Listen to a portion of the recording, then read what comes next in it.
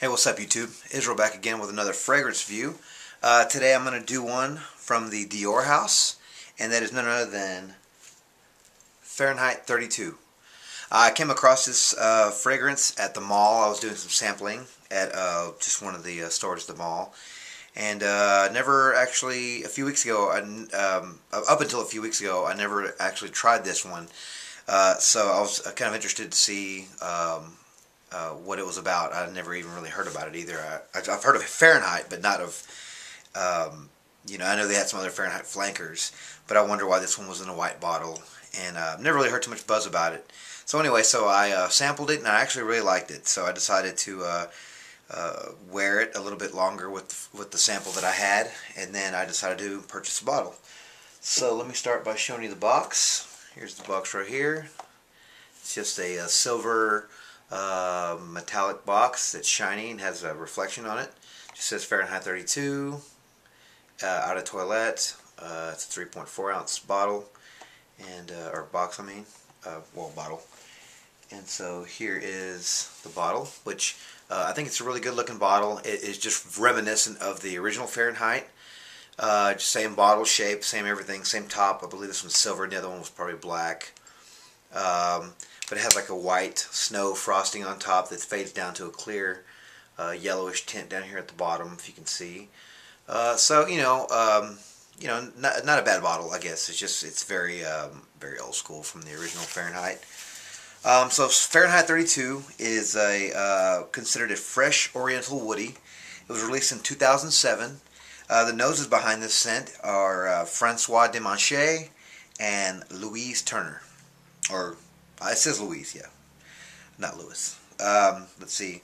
The top, we're going to have Orange Blossom. The mid is Vetiver. And the base is Vanilla. There's not much going on. There's only 3 notes, it says. I mean, I read on Fragrantica that there is some other stuff. Maybe I read it wrong, but they mentioned like iris and some other things going on with it. But it wasn't. I did a little more research, and it pretty much is just Orange Blossom, which is Neroli Essence apparently, Vetiver and Vanilla. So that's very basic. But if it's just what's in this is just those 3 notes, they did a great job of just getting as much as they can from 3 notes, because this is a good scent. I really like it, actually. It's different. Very confusing. This is probably one of the most confusing fragrances I own. Just because, with those ingredients and with the presentation and with, Fahrenheit being a flanker, I don't know, it's just very confusing. With the smell, okay, well, the opening, it starts off very floral and bright, okay? It's borderline feminine because of the florals, but it's very cooling as well. The best picture I can describe of this, right when it starts off, is like orange peppermint gum, like chewing gum, or bubble gum. So orange peppermint bubble gum, because it's orangey, it's very cool, like mint. There's no mint in this. That's why another reason why I'm saying it's confusing. I'm going to get to more of that in a minute. But there's things that it gives off that's not listed in the notes. So that's why it's so confusing. So right off the top, I get orange peppermint bubblegum. Not super sweet, I guess, but bubblegum, I was trying to, I was smelling it, and I was trying to really just get a good feel for it, and that's exactly what I thought. So, the bubblegum just gives, because it has a sweetness to it. The vetiver gives it its masculinity. That's what really makes it and drives it home to be a cologne and not a perfume, because it's borderline. And some of you guys, if you tried this before, you might agree with me that once you put it on, you might not like it because you think it's too feminine or whatnot. I think it's fine. I'm a pretty big risk taker when it comes to fragrances, and I don't mind if people think I'm wearing a perfume, and whatnot.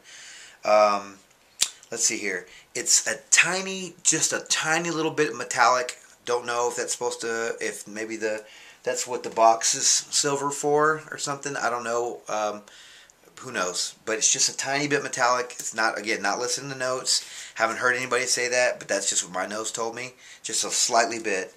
And it's like again, white, peppery, spicy. Like it smells like there's white pepper in this, but there isn't. And again, like there's the white bottle, which I'm assuming is just for the cooling effect. But, you know, it's just, you know, there's all these like hidden, my brain's telling me that this is in there because I've smelt it before, but it's not in there, it's not listed in the notes. So I don't know. Again, that's why it's very confusing. After about 30 to 45 minutes, it calms down quite a bit. And really, vanilla and orange are really the mainstay. But, you know, it's funny. Again, with the confusing part, there is like leather. I smell leather in it. A slight leather, not like a strong leather, but I smell it in there, and it's weird. I don't know. It's you know, obviously it's a combination of the smells or of the notes together that are making this happen. But you know, it's also yeah. So it's spicy and leathery, and again, like I don't know where that leather comes from. It's just maybe it's just my nose, maybe it's my skin. I don't know, but I smell it in there. And that's why this stuff is so like it's confusing and it's like complicated, even though it's just 3 notes. So I don't know. Let's say, and well, the remainder of the time it's just vanilla, orange, and a little bit of leathery and powder. Very powdery. So if you don't like powder, you might want to stay away from this one. This isn't for everybody, okay? Like, let me tell you, like, you might want to sample this one before you buy it. I'm not going to tell you to go ahead and buy this one.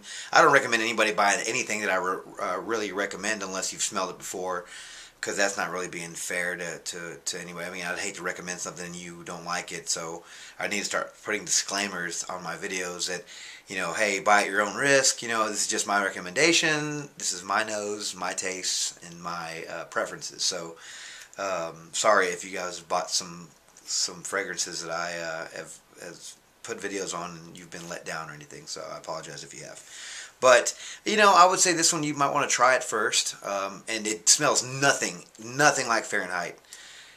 Don't even expect, I don't even know why they call it Fahrenheit. I was trying to think of a name before I did the video, before I started this video, just to come up with another name that I could have named it.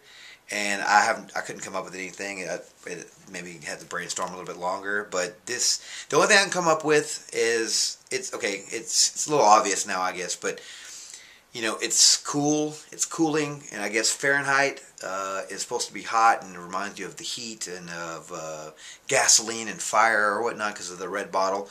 So this is going to be the opposite. You know, this is going to be the opposite end of the spectrum, which would be a white bottle and it has a cooling effect.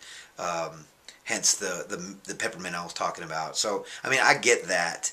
But I think they could have made this probably a different name. But, you know, I understand, you know, you want to make the money off the fragrance, so you got to use your popular name, which would be Fahrenheit. It's one of the biggest flankers, I guess, almost anyway, from the Dior house.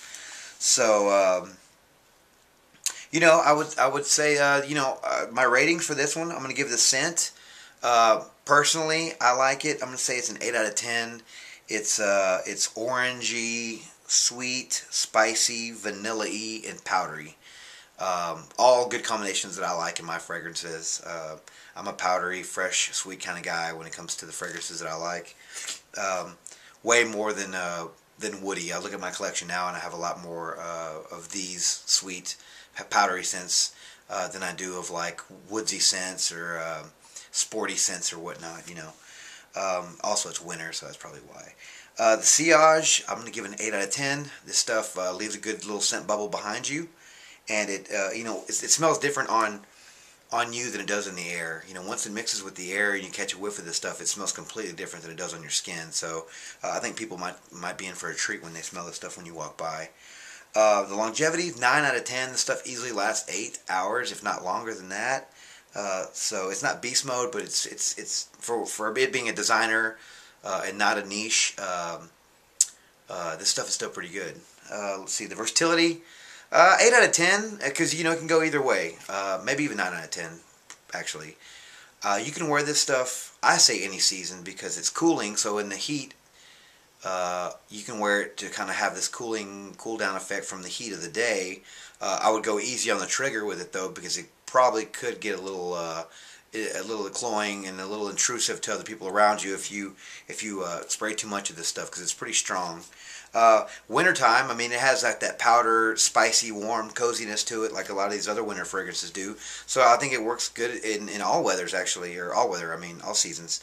Um, Overall, I'm going to give it a 9 out of 10 because personally, for my personal preferences, I'm going to give it a 9 out of 10 just because I was pleasantly surprised by it. It lasts a long time. I can wear it in any occasion. It smells classy, yet it smells casual. You can wear this stuff with a t-shirt and jeans. You can also wear it with a suit and tie. You know, it's just a good fragrance. You know, it's just a good fragrance. But again, try it first. Do not blind buy this stuff, okay? You have to try it first because you might not like it. I just happen to like it. So, anyway, so that's Fahrenheit 32, I believe. That's all of it here. Yeah, it's Fahrenheit 32 by Christian Dior. And, you know, thanks you guys for all subscribing and for watching my videos and for just, you know, commenting and everything like that. So please rate, comment, subscribe. Oh, and one more thing. This stuff is not cheap. You know, it's been out since 2007, and the cheapest I could find it, I think, on Amazon was still like 60 bucks. For a 3.4, you can probably go with a smaller bottle for maybe 40 or something. I forgot to write that down. But, you know, I'll leave a link in the description below to where you can pick up a bottle if you'd like some. I'll try to find the lowest price. But, yeah, this stuff isn't cheap. I think this 3.4 ounce at the mall was like 80 bucks. That's where I saw how much the price was. I got mine discounted online. But I'll send you the link where you can find one of your own if you'd like to try it. But hey, I would say go to the mall and try this stuff first, and you know, sample it first and wear it for a while. And anyway, so rate, comment, subscribe. Tell me what you think about this stuff. Tell me if you love it. Tell me if you hate it. Tell me, give me some suggestions on some other stuff I should try. Tell your friends. Share my stuff, my videos. And yeah, so you guys have a Merry Christmas. I might do another video before Christmas. I'll have a few days off of work, so I don't know what I'm gonna do yet. So I did actually just pick up some Dior Homme. I have some Dior Homme Intense, and I've been, you know, I bought the Intense first because I've been hearing so much about it. Yes, I bought into the hype, and I actually love that fragrance. It's also from the Dior house. And I went ahead and picked up the original because I heard it's good for the day. So I tried it. You know, I sampled it first, and it without getting in too much of a description because I'm going to save that for another video. But I did like it, you know, and it smells like it, but it's just toned down, brighter and toned down. Anyway, so I got the Dior Homme that I'm going to do a review on soon. Maybe I'll do that one for you guys before Christmas. So anyway, you guys take care of yourselves, and I will see you guys in the next video. Thanks.